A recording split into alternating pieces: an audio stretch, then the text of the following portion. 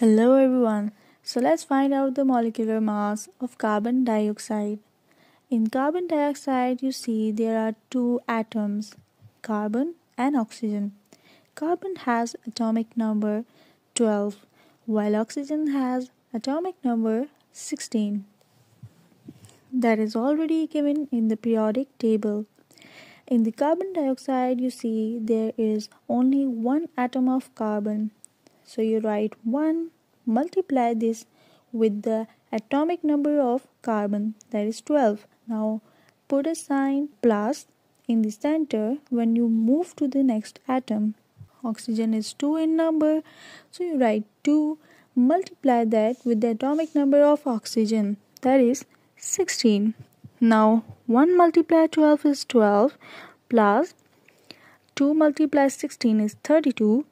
Now adding both of them, you will get 44 as the molecular mass of carbon dioxide.